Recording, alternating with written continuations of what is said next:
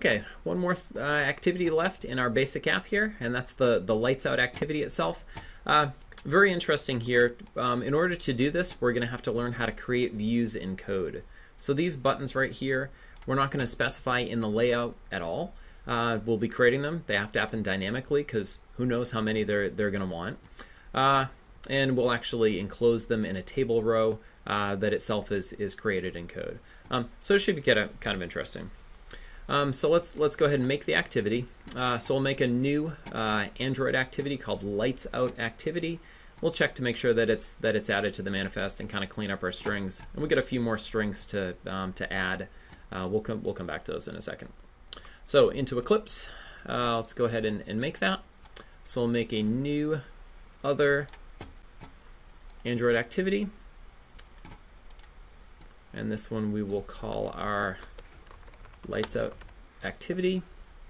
Gonna keep the title that they give me for now. It's probably gonna be a little bit redundant. So finish it. All right, I took the liberty of going ahead and deleting out some of the stuff that we usually get rid of, the fragments and so on. Let's go to the manifest here, and so I see that it was created. So our name is Lights Out Activity, and then it made a new string here. This title activity lights out with what was there. So let's go take a peek at that in our strings. So this one right here was called Lights Out Activity. I'm really fine with if it just says linear lights out. So I don't really even need this guy, since I can have it refer to the main title. So I'm going to go back to my manifest here and change the string. This is all optional, by the way. I just think I want to clean it up a little bit. So we'll just have this guy be the main title. And for what it's worth, same thing for changing the number of buttons here. I don't need a title separately for that. I already have a change num buttons string there. So this title of title activity change num buttons don't need. And actually, you notice this about lights out, that shows up two places too. So I can get rid of that guy also. And if I get rid of it, the manifest will complain for a little bit, but we'll clean it up here. So string about button.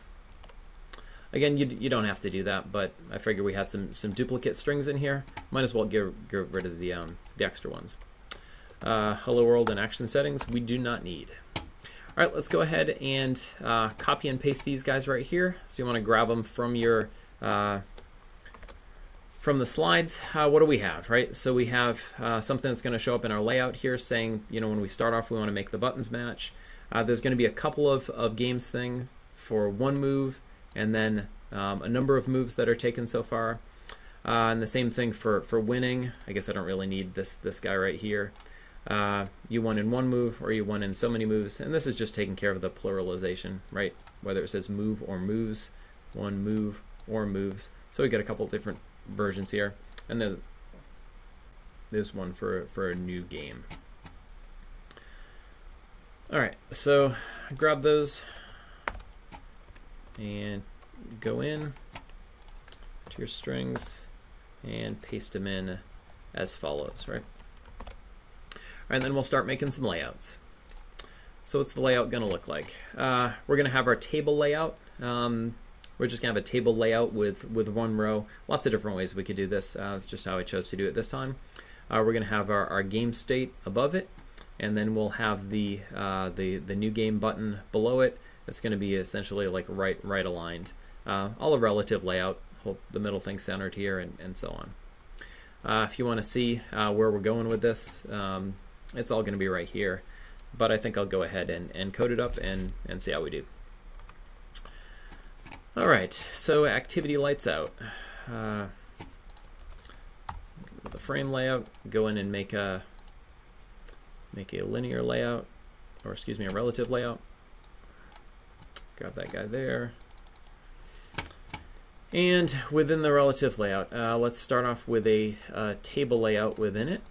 And this guy's going to be centered right in the middle, right there. I'm going to leave the rows in for now just so it shows up a little bit bigger. I'm going to need a text view above it that is going to be centered. Let's see if I can get it just right. So centered and then above.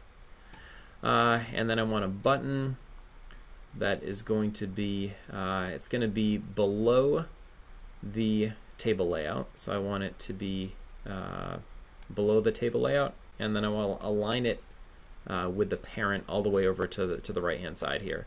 Again, different ways I could do it, but that's what I'm going to choose to do right now. Looks good. Let's go ahead and change whatever properties that we want to change.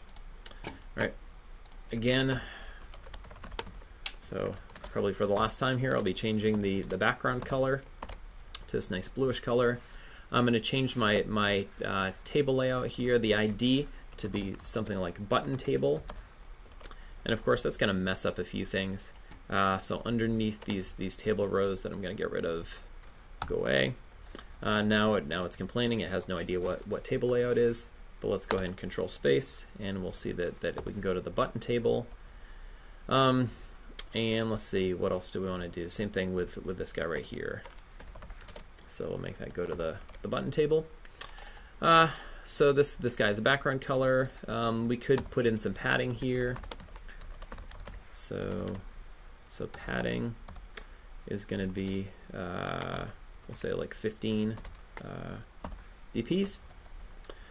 What else? The table layout looks good. It's centered. It's wrapped. It's a table, so we should probably do some things with our columns here. So you remember we had our stretch columns, so we want them to stretch out as much as they can. And there's actually another one that we haven't seen yet called shrink columns, and we want them to shrink if they need to fit. So that should work pretty well. The text view itself, we're gonna have this guy. It is centered. It's above the button table. It has a margin below it, so it's not sitting right on top of it. And then the text is gonna start off, whoops, with the string. Should be something like I think game start. All right, was the right one? Let's go ahead and confirm that. So yeah, so game start, make the buttons match is what it starts off with. So oops, change the text size, and I think something like 24 pixels should be fine. And the text color to be the white color, and see how that looks. Looks good. And then we've got our button, so let's check out the button here.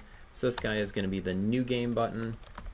And I guess while I'm changing IDs, I forgot to change this guy up here. So this is going to be my game state text view. All right, what about this button? So it wraps its content just fine. It's aligned right with the parent, so right along the right edge here. It's below the button table, has a margin, and its text should be the string for saying that we have a new game here. Let's check it out.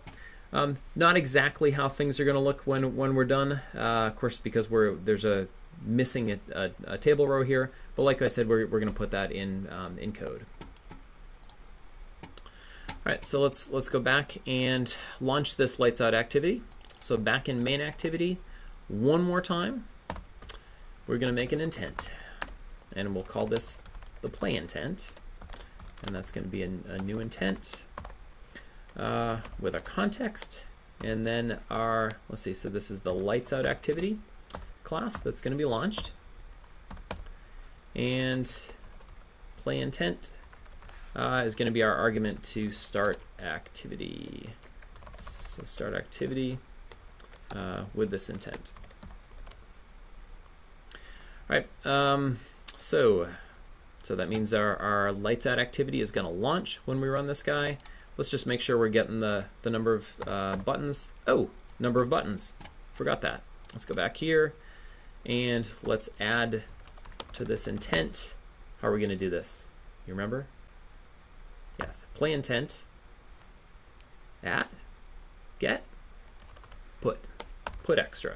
All right, so we'll put an extra here. Again, it's the number of buttons, so we'll reuse that same key, and we'll pass in my number of buttons. All right. All right, so that should put it in there. Let's go check the receiving side. So back out in the lights out activity, let's receive it. So we'll go ahead and extract the data from this.getIntent. So that'll give us the intent that launched it. And then we'll say data.getIntExtra one more time. I hope you don't think that everything are ints here. You can get things like strings and booleans and all sorts of primitives, arrays of any of the above. Lots more than you can do than ints. Just happens to be that this example uses just ints. So go ahead and get this guy, and we're going to need the key from main activity, and then a default. We can default it to 7 if we want. Let's for now let's actually default this guy to -1. Weird things will happen if it's -1, but let's just check to make sure that it is. All right, so go ahead and log. And our log constant was back in main activity as well, and we want to say here starting with however many, so my num buttons, and that of course is going to beg the question, what is my number of buttons? So this activity is also going to have a field called my number of buttons, just like the other one did. So let's make a field up here. So private int my num buttons, import log,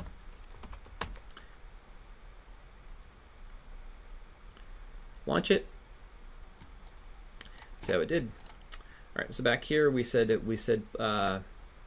change the number of buttons. Let's try playing it. So play with 7 buttons, and it should launch this guy. No buttons yet, we haven't created them, but let's take a look at our logcat here for this guy, and let's look at the last one that was created, and it said starting with 7 buttons. Pretty decent. Let's get the slides caught up. So there was our XML for this guy, and we launched the new intent, putting in the information that we needed to pass to create a new lights out game. Started the activity, and then on the receiving side, inside that new activity, we needed to create a field. So created this one here for the number of buttons itself, and then we grabbed the data, and we got the extra, and we just logged the fact that we got it. So good so far. So we have now how many buttons we want to create. Now we're going to need to create a model object, right? So, oh goodness, model object. So where are we going to get those from? You remember that we had this for the lab, right? So we had a lights out game model class. So what I'd like you to do is go ahead and download that guy. You just go ahead and click it to download it. I already downloaded mine ahead of time, so I'm going to take a minute and grab that. So be right back.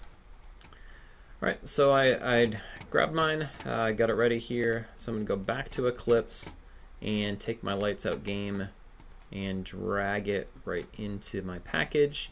I'll make a copy of it, and then lights out game, we see we got an error here, and that's because the package was messed up. Let's go ahead and change that package. So we'll change it to be the appropriate one, and it should be happy, right? So you're used to this guy. You used it in the lab, so I'm not going to go over this again.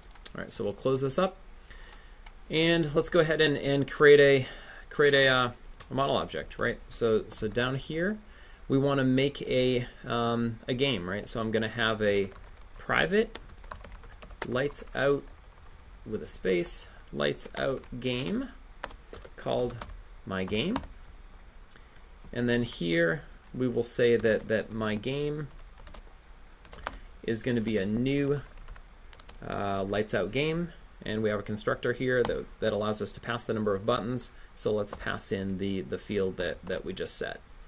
All right, looks pretty good.